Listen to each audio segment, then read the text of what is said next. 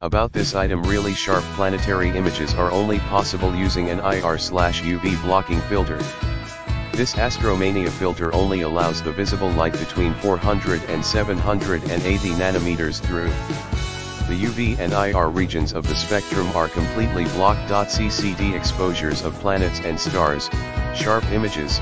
A CCD camera is not only sensitive to visible light but also to other wavelengths. Planets not only shine in visible light, but also in the infrared, for example.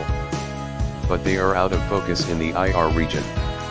The Astromania filters only lets through the visible light, the light that is really wanted, meaning sharp planetary images. Blocking UV light, the harmful UV rays that can contribute to cataracts are filtered out.